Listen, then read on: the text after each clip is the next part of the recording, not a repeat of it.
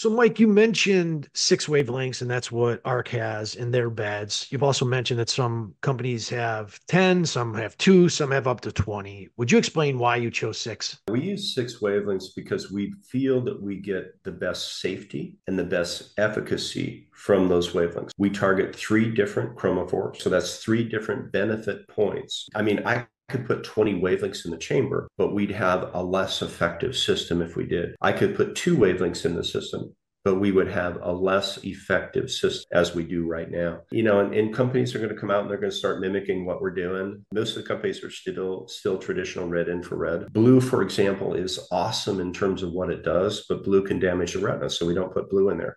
We don't put the ambers and the oranges in there, the ones that are in the 600 range. We found out back in 2008 to 2010 that those were not that effective. So if you put those LEDs in there that are not effective, then you're taking away from the total power of the system. And basically, you're creating a less effective system, not a better system.